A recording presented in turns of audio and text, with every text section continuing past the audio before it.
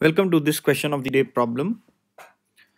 In this question, it's given that a circle is inscribed in a 3, 4, 5 triangle. That means the dimensions of the sides are 3, 4, and 5. As shown in the diagram, what is the radius of the circle? So we have to find out what is the radius of this circle. So if you see, this circle is the in circle inscribed within the triangle. So we have to find out the radius of that circle. Now, clearly, if the sides are 3, 4, 5, then by the converse of Pythagoras theorem, this triangle happens to be a right angle triangle, and here is the 90-degree angle. Now, how to find out the radius? So the theorem which we are going to use is that the tangents drawn from a point onto a circle are equal. So if you see, I have drawn this diagram here. Now, in this triangle ABC, let us say this point O is the center of the circle. This is point O, this one. Now, and what we see is AB, BC, and AC are tangents to the circle, isn't it? Because what is a tangent? Tangent is the line which is touching the circle exactly at one point. So AB, BC, and AC are the tangents. Simultaneously, we can also say that BD, where is BD? So if I have to highlight, this is VD and FB are the tangent to the circle, right? Now BD and BF are from the same point B, so we can say that both of them are of the same length, and I have shown that as X here. Similarly, CD is equal to CE, so I'm writing here like this. BD is equal to BF. Why?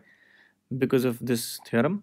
And similarly, CD is equal to CE, and BD is equal to BF. I have assumed it to be X, so automatically CD will become 3 minus X. Why? Because this side BC was of 3, so this is 3 units. So this is how the configuration would look like. Similarly, AE is equal to AF, and that is equal to 4 minus X, isn't it? So you can actually see that 4 minus X, or this is also equal to 5 minus 3 minus X, which is equal to 2 plus X. How am I writing all this? So if this is X, this happens to be 3 minus X, and if this is X, this happens to be 4 minus X, right? And now this is 3 minus X. CE is equal to, so this CE is equal to 3 minus X. Why? Because this given theorem. And similarly, AE will be equal to AF. AE, this side will be equal to this side. AE is equal to AF, and that will be equal to 5. Total length was 5, and 5 minus 3 minus X is equal to 2 plus X. I hope you understood these. Now, clearly from these two relationships, I can say that 4 minus X, that is, what is this? This is AB, is equal to 2 plus X. What is this? This is AE. I'm sorry, this is not AB. This one is AF. This one is AF. And this one is equal to AE, isn't it? So if you solve these, you'll get 2x is equal to 2. So x equals to 1. Isn't it? This is one method of doing it.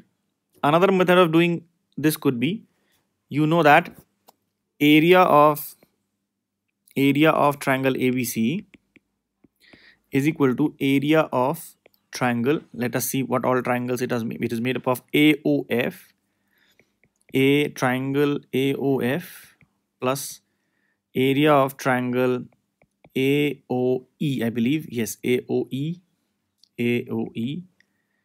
plus area of triangle BOF